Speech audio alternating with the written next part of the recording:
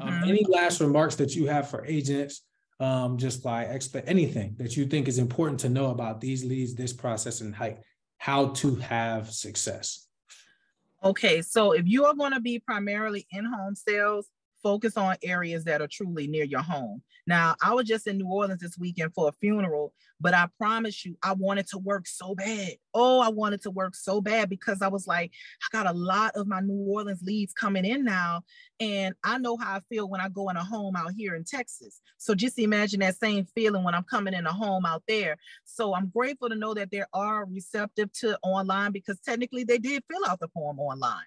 But I would say if you are an in-home agent, finding those territories that are near you, or even that 2-hour drive. Like on Wednesday, I'm driving out 2 hours out, but I got a couple of people that are booked out there in that area. So I don't mind doing that drive. But overall, that's my, tip on that behalf.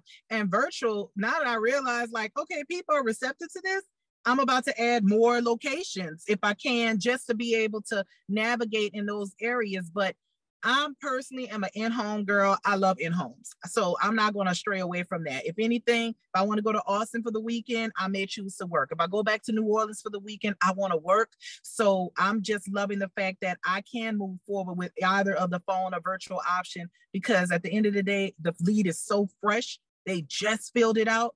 So it's on their mind right then and there. And I want to close them while it's still on their mind. Nice.